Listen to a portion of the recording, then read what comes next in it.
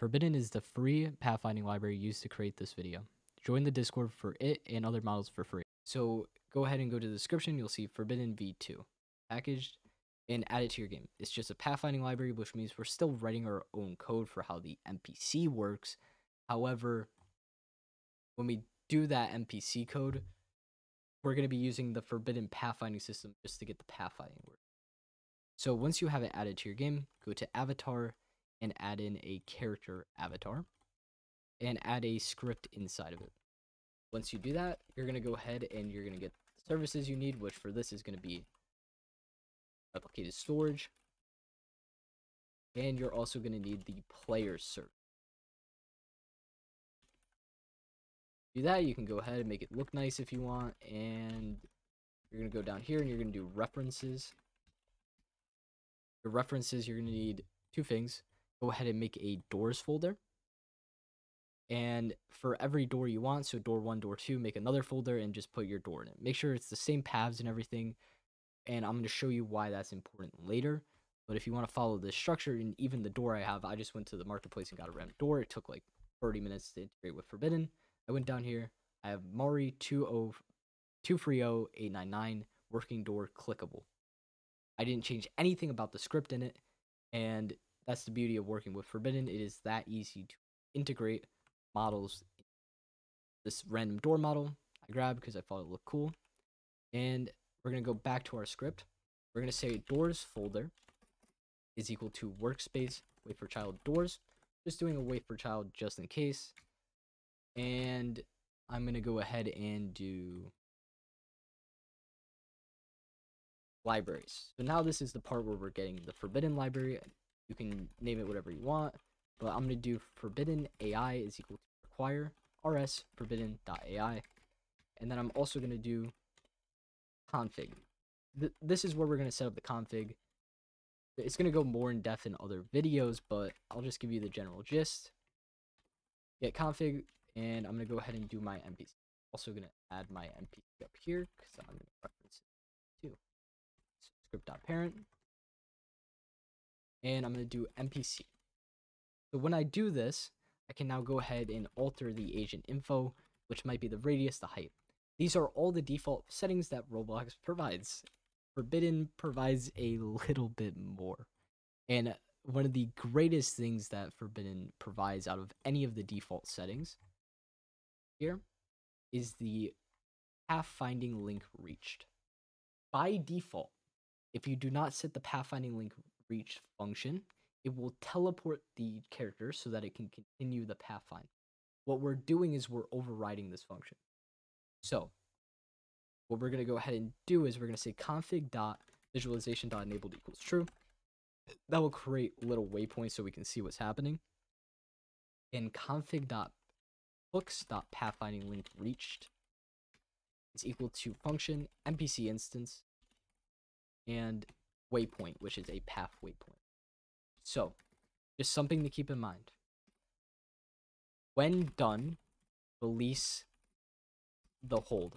What this means is until we return true, the loop that Forbidden has that moves the AI around will not continue till we return true. So keep in mind that no matter what we're doing with our pathfinding link, we need it to return. Now, what is a pathfinding link? Pathfinding link is something that Roblox includes by default. The idea of it is, let's say we have this solid wall. It appears to be solid. There's a door. However, we know that the AI should be able to pathfind through the door. What we're going to do is we're going to make two parts. Part 1, we're going to place on one side of the door. And part 2, we're going to place on the other side of the door. Now, I'm going to go ahead and I'm going to group this into my door 1 folder. And I don't need to name them or anything, but what I will do is I'll disable can collide and make sure they are anchored. Go ahead and make sure they are. And I'm going to go ahead and just change the color. And I'm going to change the material just to make it a little bit easier to see. And add an attachment in each. You don't need to change anything about the attachments. Go ahead and add those attachments and add a pathfinding link in. When you do so, go ahead and connect attachment 0 to any of the waypoints, attachment 1 to the other one. You'll see two arrows form. these two arrows, if I go ahead and make this slightly transparent, you can see the two arrows connect both sides of this door together.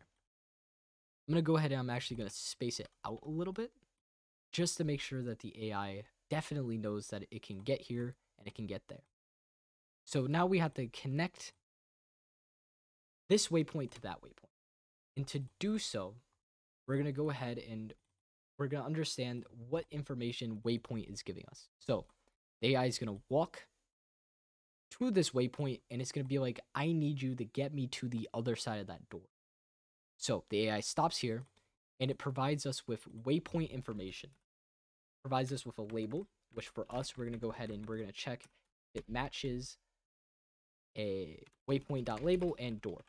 So this would be that if our pathfinding link has a door label, which to show you, this pathfinding link has a label. We want to set it to door 1 or whatever you're calling your door.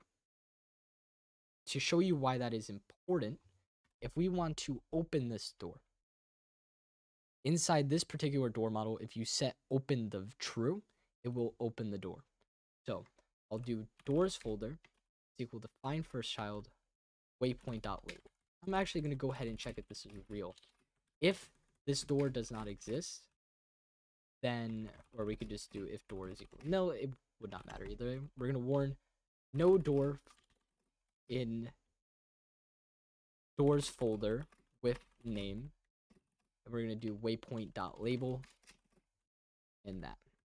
So what this is going to do is going to tell us if we have a waypoint or a pathfinding link with a label that doesn't match our doors folder. So we know that we have door 1 and door 1. This should always match. I'm going to make sure it returns true and ends. This return true is just kind of to see if it will fix itself, which you want in your game. You really want the AI to just try to fix itself if it can. So that's why I have return true. And I'm going to go ahead and then I'm going to say door.door or door dot. So this actually gives us this folder right here. So we want door.door.open value is equal to true. What this is going to do is this script actually detects when that value changes and opens it. Not alter a single thing about that. That's door came. So I'm going to go ahead and I'm going to use that. Now we know that the door opens. Maybe you want to place in an animation here. I'm not going to do that in this video because I suck at animating. It would take me forever. But you can go ahead and you can just play an animation right here if you. So let's say animation, and then I'm just going to say doing animation. But then we also want to move the AI. This is the critical part. Remember, the AI doesn't know how to get to the other side of the door. We need to tell it how. Now, what we're going to do is we're going to say it actually can just move to the other side of the door. What I'm going to do is up here, I'm going to get human. I'm going to get my humanoid. I'm going to say human move to waypoint dot position. What it is saying is wherever it's trying to go, so it stopped at a starting point, wherever it's trying to go is the position, and the pathfinding link it's using is the label, right? So this final position, right, if it's here, it's going to be right there. I want to move directly to that position because I know that the door is going to open. So I'm going to do human dot move to finish equals wait. What this is going to do is before it returns true, because keep in mind, we want to wait until it gets to the other side of the door. We're going to wait for that move to.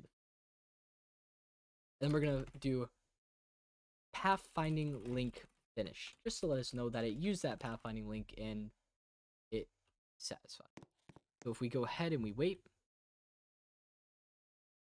I forgot to start the pathfind, that might help. You can do AI dot or forbidden AI dot smart pathfind NPC to we'll do a task dot wait free player, which would be players get children. One, this is a really bad way to do it. It's just for testing. I'm also going to do config dot tracking dot enabled equals true. Once again, this is strictly testing. And when we do that, what this is going to do is basically going to track the player. and this just gets the first player, and we wait 3 seconds because if we didn't wait 3 seconds, it wouldn't load the player in time. So now if I hit test and we wait, you'll see that it go ahead, it went and it opened the door for us. Perfect. So it went ahead and stuck through the door. Now there is one more suggestion I have. One issue you might find is that if a player were to shut a door on its face, it will get stuck because that's just what will happen. So if it gets stuck, it does have unstucking algorithms and it will try to fix itself. However, there is a simple way to make sure that doesn't happen and improve the performance of our AI. We're going to go ahead and get collision groups. If you don't have them, just make a new page, search up collision groups. Thing that pops up, add tools, search up collision groups, add it. When you have collision groups, you can see I already made 2. Just add group and make 2. Door, which I'm going to go ahead and add this one to, and NPC, which I'm going to add this one. My doors cannot collide with NPCs. So that means in theory, it could just walk right through the door, but it doesn't.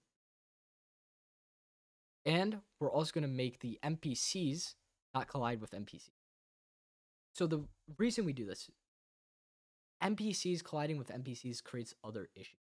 They think they get stuck, and it's really bad. By not making them get stuck on each other with collision groups, you can add a repulsion force, which acts like they're bumping into each other, but they're not. You can look up videos on that from people that are smarter than me to explain repulsion forces, but as a general concept, they basically are like magnets of the same polarity. They push each other apart and they cannot touch. So now the AI could hypothetically walk right through the door. That's what these collision groups do. But it won't, like I said, and all it does is make our AI more. And that's how you get your NPC to work with doors. If you have any questions on how to get your door to integrate or other things to integrate with Forbidden, please join the Discord and ask questions. There will be other videos being posted based on your suggestions. And if you have anything else, just let me know in the comments or in the Discord. Anyway, it's no cost to you, and I would really appreciate if you let me know your thoughts, especially on what to add next. Peace.